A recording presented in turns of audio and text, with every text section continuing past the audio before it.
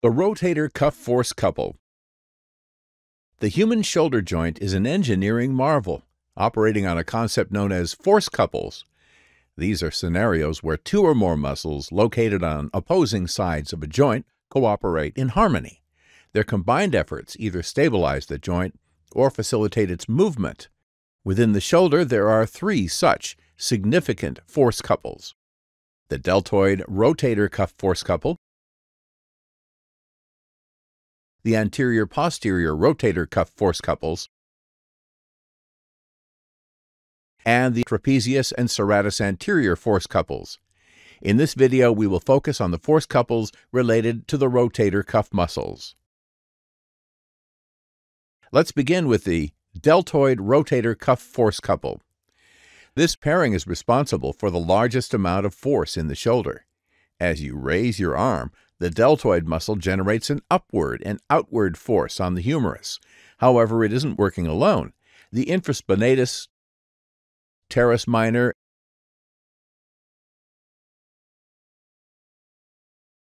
and subscapularis muscles of the rotator cuff counter this motion by exerting a downward and inward force. Their collective goal is to keep the ball of the humerus securely in its socket.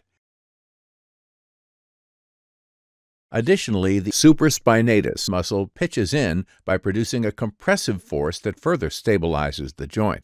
When these rotator cuff muscles malfunction or are imbalanced, it can lead to excessive upward movement of the humerus and an increased risk of injuries. Next, let's take a look at the anterior-posterior rotator cuff force couple. Here, the subscapularis represents the front stabilizer,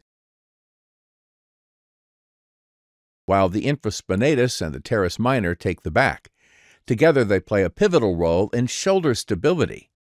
Their synchronized efforts ensure that the shoulder remains perfectly centered.